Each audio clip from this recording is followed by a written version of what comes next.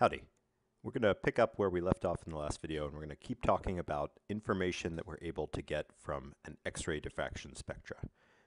Before we were focusing primarily on peak positions, so where we see diffraction peaks, at what particular scattering angle. But today what we're going to focus on is peak intensity. So what is the total number of counts that I count at my detector that's associated with a particular peak? And as a reminder, peak intensity can give you information about the contents within a unit cell. So where are individual atoms? How are atoms arranged with respect to each other? So that tells you something about molecular structure. Are atoms on particular sublattices, or are they randomly distributed? That could tell you something about atomic ordering. And it also gives you some information about the microstructure of material. So are individual grains, are they randomly oriented, or do they tend to be aligned in a particular direction? So the intensity of the peak, it's important to understand that we don't usually use the maximum counts at the detector as a measure of the intensity. Instead, basically we're integrating the area under a particular peak. So this is what I'm calling a peak. This dashed dot line is the background. And so the intensity of this peak is basically taken by calculating the difference between the measured point and the calculated background and integrating it, or numerically summing it up over the entire width of the peak. Numerically, you would count that this way. And so each of these data points is a different data point that's measured at the detector, with very small angular steps from one point to the next point. So the big point here is that the intensity is the integrated area underneath a peak. So what affects peak intensity? This does. So it's a very long expression with a lot of terms, and we're going to go through these terms one by one. But these are things that add up and affect the intensity of a particular peak. And remember, each peak is associated with one plane, so one family of HKL planes. So HKL is the indices of that family of planes. So this first thing, K is just a scaling factor. And the scaling factor takes into account a whole bunch of things. It's kind of a catch-all term. It takes into account the particular setup that you have. So how bright is your X-ray source? How many X-rays are coming out? How many X-rays are you letting through initial slits to hit your sample? How many different slits are you having to scan out and remove noise or scattered X-rays? So all of these things affect the intensity at a particular point. So let's say I had a much brighter source, or I had a higher current. I'm generating more X-rays. That would increase the intensity of every single peak that I see, and so that would go into this scaling factor. Other things that affect the scale factor are what the material is that's diffracting. Different elements diffract differently. And as example, copper and gold, they have the same exact crystal structure. So they both would have an FCC structure. They both have a 100 family of planes. However, gold has a lot higher electron density, and so gold will diffract X-rays more strongly than copper will. And so gold would result in a higher intensity of peaks, and that goes into this scale factor as well. In general, the ability of an electron to scatter X-rays is directly related to the number of electrons it has around its outer shell, and that's because, remember, X-rays are electromagnetic radiation. They're coming in, they're vibrating, they're exciting electrons, and they're re-emitting X-rays in all different directions, and the ability to do that is strongly correlated with the number of electrons in the system. So atomic scattering factors, they increase with the atomic number, or the number of electrons in the system, and they're also a function of the diffraction angle that you're measuring. So sine theta over lambda, where lambda is the wavelength of the X-ray radiation. So as a quick test, which of these ions is going to have the strongest scattering factor? Is it metallic iron, iron 2 plus, or iron 3 plus? Remember, the thing that scatters X-rays is the electron cloud surrounding the atom. Iron 2 plus and iron 3 plus have fewer electrons, and so a neutral iron is going to have a larger scattering factor because it has a larger electron cloud surrounding it.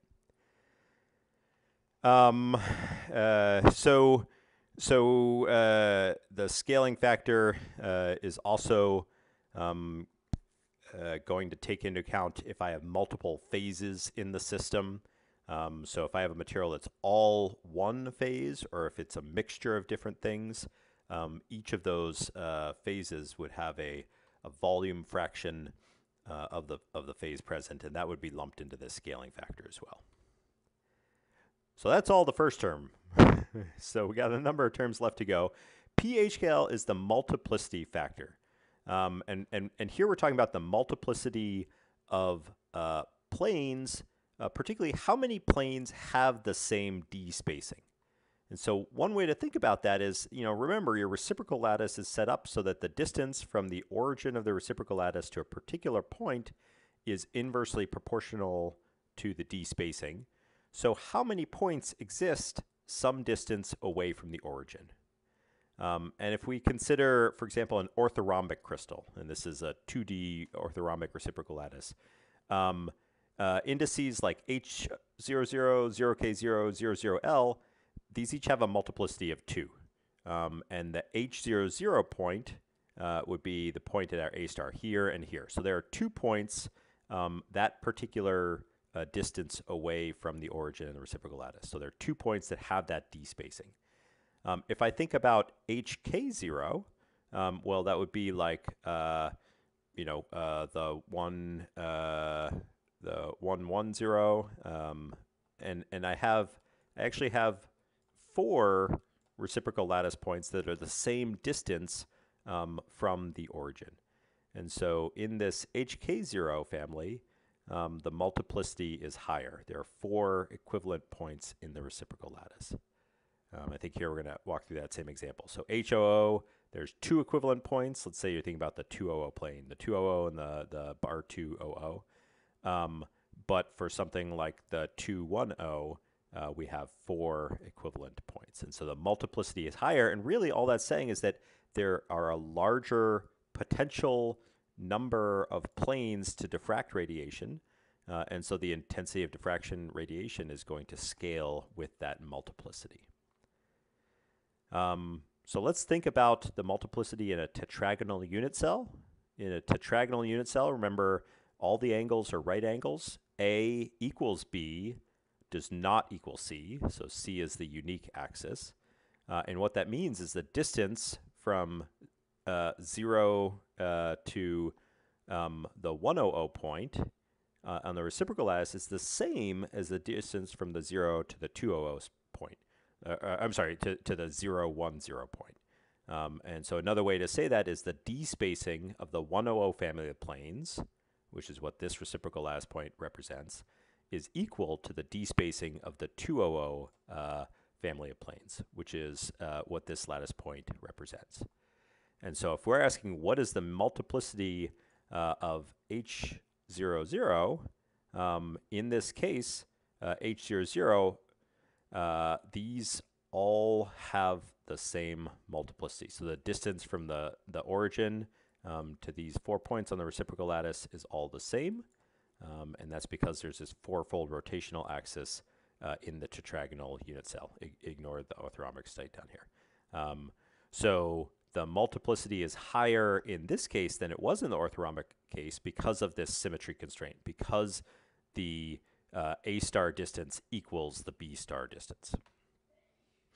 Okay, so again, P sub HKL is just the multiplicity factor. How many planes do I have to diffract in a certain direction?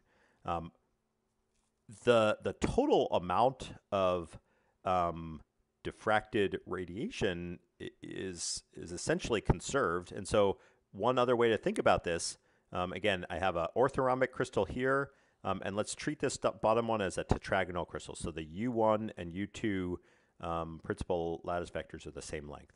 And if that's the case, then these H00 and 0K0 planes basically are all sitting at the same spacing. And so whereas before in the orthorhombic case, I had two distinct peaks, each of which are at slightly different 2 theta angles because the HOO and the OKO spacings are different. If I'm looking at the tetragonal crystal, those two peaks have come together, they're overlapping, and so I have a greater total intensity, but I have a smaller number of peaks. So again, this is multiplicity factor is how many planes do I have that have that particular d spacing. These next two terms are basically things that are associated with the geometry of your particular detector. They're referred to as the Lorentz multiplier factor, the polarization factor, and they have to deal with if we have radiation coming in a particular direction, the diffracted intensity depends on things like the takeoff angle. And that is particularly true if that radiation is polarized. And it turns out that in a lot of diffractometers, we introduce certain elements to clean up our beam, which result in some polarization.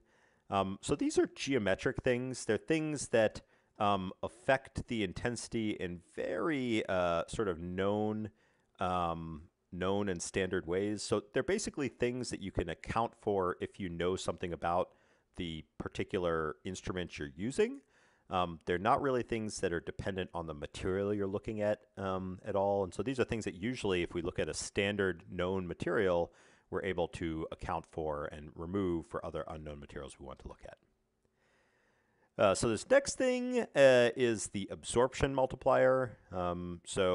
X-ray radiation, it's diffracted, but it also is going to get absorbed as it passes through a material.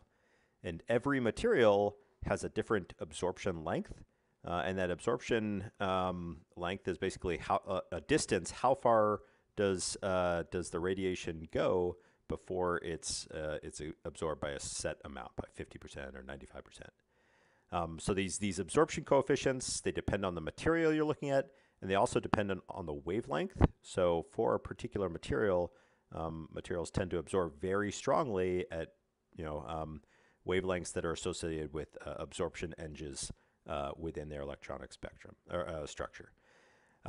So the reason we need to take this into account is that this absorption, the path length that the X-ray follows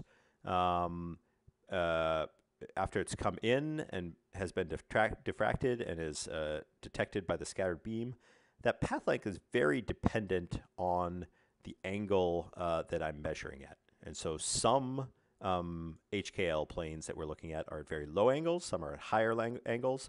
And so again, if there's any factor that is the intensity is dependent on the angle of your spectrometer, we need to basically take that into account. So this is another thing that is, it does depend on the material somewhat because it depends on these it depends on the absorption coefficient of the material. It depends on the particular wavelength that your spectrometer is using. But again, they're things that vary with pretty known relationships as this angle of measurement changes. And so here that term is the absorption. It's basically proportional to this expression where mu effective is that effective absorption coefficient, and sine of theta is the measurement angle. So this next term is something that is quite important in a lot of cases. And it's kind of coming back to this question again of, are we looking at a single crystal? Are we looking at a handful of crystals? Or are we looking at many, many, many different crystals? And so, when we're thinking about diffraction to begin with, a single crystal, you have diffraction spots only at very particular points on the detector. And those points are defined as when the Ewald sphere intersects with the reciprocal lattice. So those, if we have a single crystal, we expect to see a pattern where we have a bunch of spots where these spots are basically observations of that reciprocal lattice itself. Things get more complicated as you have a large number of crystals that overlap. So if you do a thought experiment, if you think about having two crystals at slightly different orientations, well, you could have this speckle pattern, and you could have a second speckle pattern that is just rotated a little bit with respect to that first speckle pattern. In reality, a lot of the samples we look at have things on the order of 100 to 1,000 crystals. And so what you start to see is there starts being this circular line here where we see a whole bunch of bright spots along that line. And so each of those bright spots is referring usually back to a single crystal that's aligned just right so that we have a diffraction condition in that particular position. Now, if we scale up to a true powder, and a powder is something where we're looking at, at least tens of thousands of crystals, if not 100,000s or millions of crystals.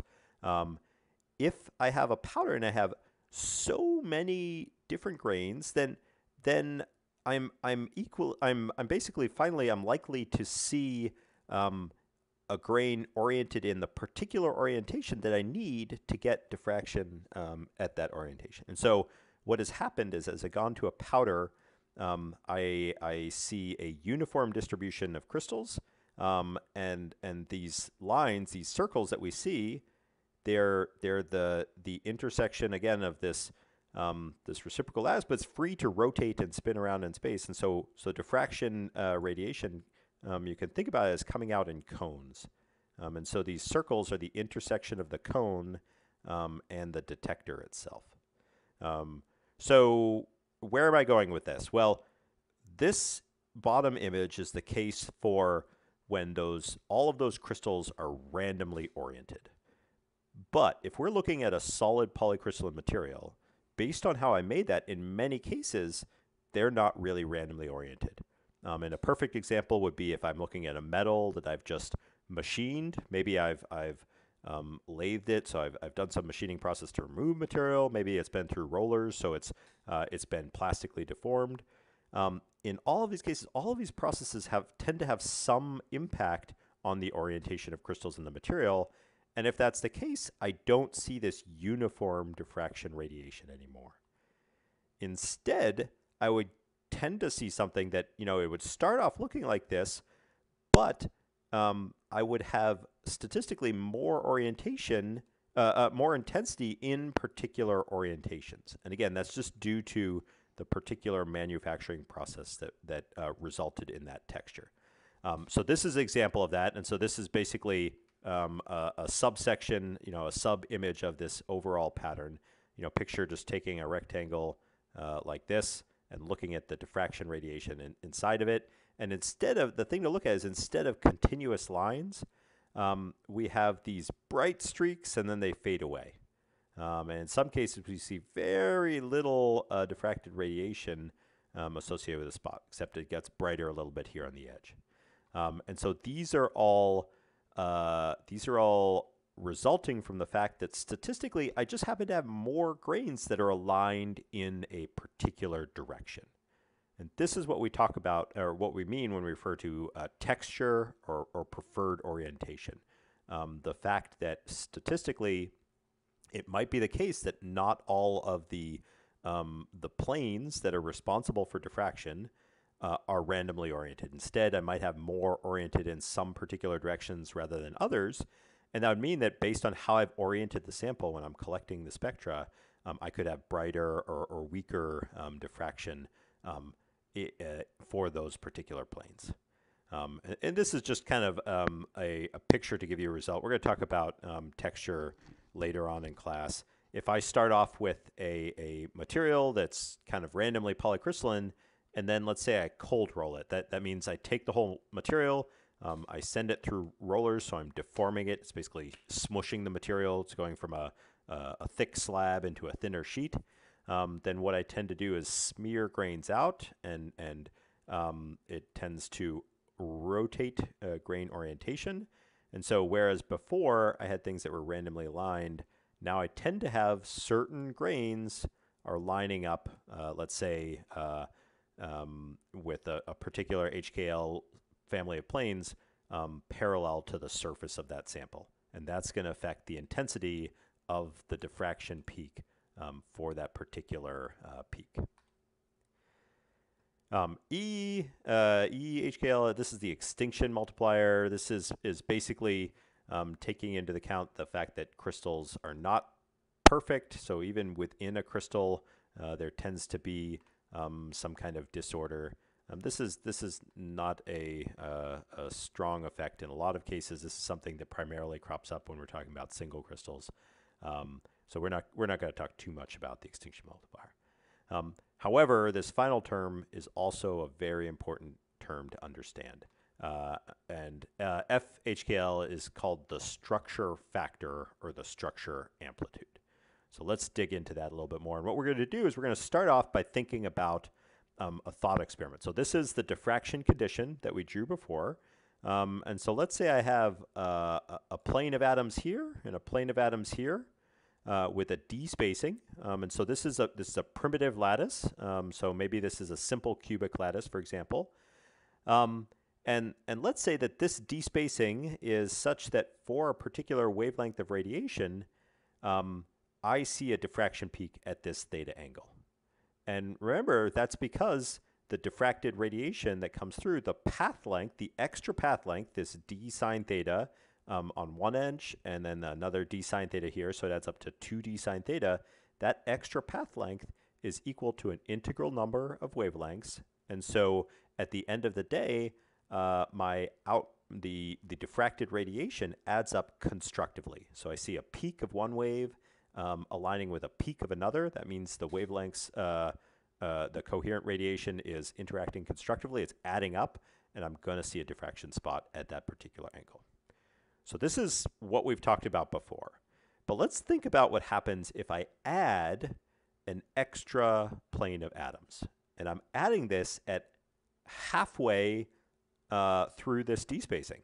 And this is basically what a body-centered lattice is, right? I have a lattice point on each of the corners, and then I have a lattice point right in the middle of the unit cell. So what happens here? Because basically I've just added a new plane of atoms that I need to account for. And so I can think about another ray that's coming in. Again, it's coming in coherently. It's coming out, but now this extra path length is not exactly n lambda. It's half of that, because the positioning is half of the d spacing. And so whereas before the other one's lined up constructively, now this one is lining up destructively. So the valley of one of these waves of X-ray radiation is lining up with the peak in another wave. And that means that if I add this together, they cancel out.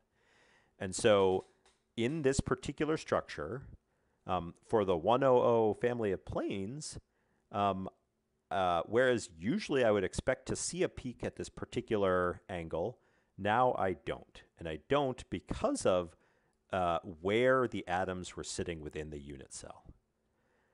So the takeaway from this is that the position of atoms within the unit cell matters, and the kind of atom, the flavor that is sitting on a particular plane matters as well.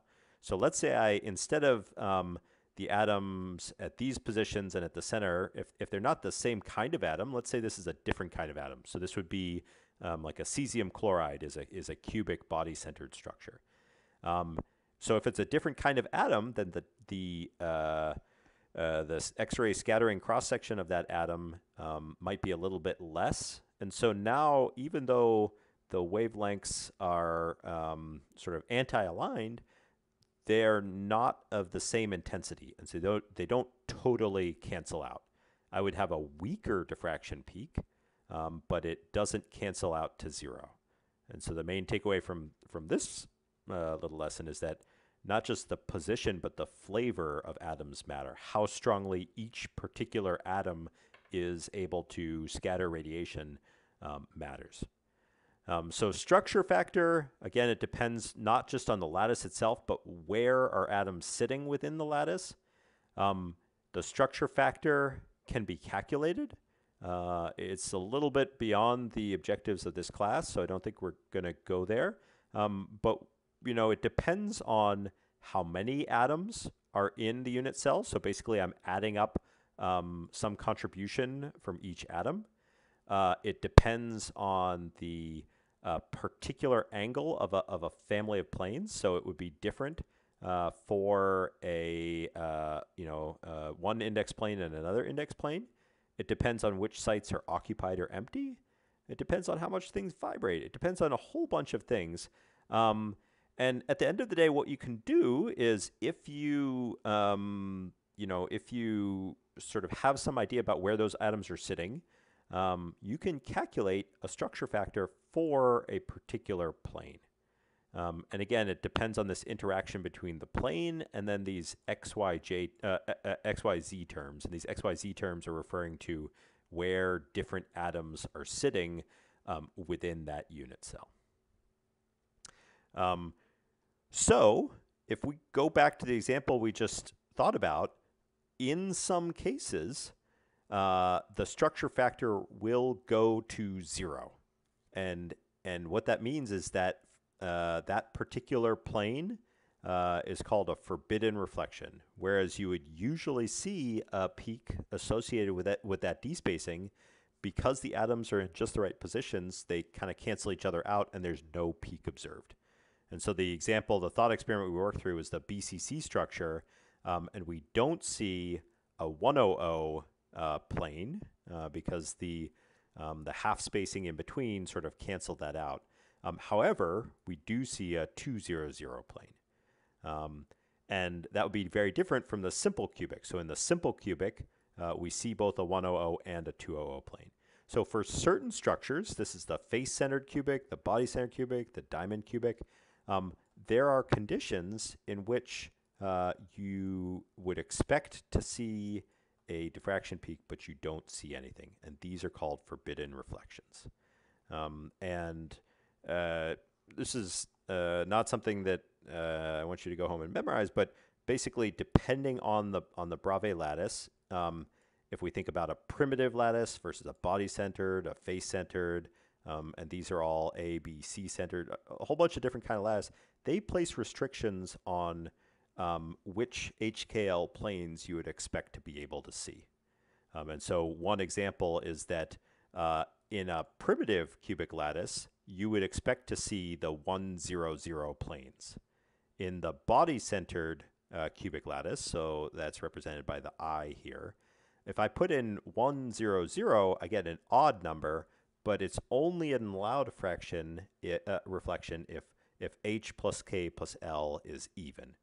And so this is just sort of a condensed way to note that the 100 is a forbidden reflection. In fact, any indexed planes that H plus K plus L add up to an odd number, I would not see that particular peak in the BCC,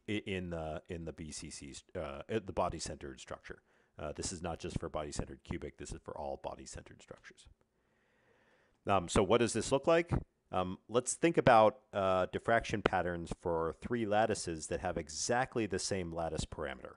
So maybe the edge of this cube is 5 angstroms. In the simple cubic lattice, you would see all of the diffraction peaks associated with these spacings that would fall within some 2 theta range. The FCC and the BCC both have particular sets of forbidden reflections, and so there are spots where, again, you would expect to see a plane, but you don't because the structure factor for 110, for example, in FCC goes to 0.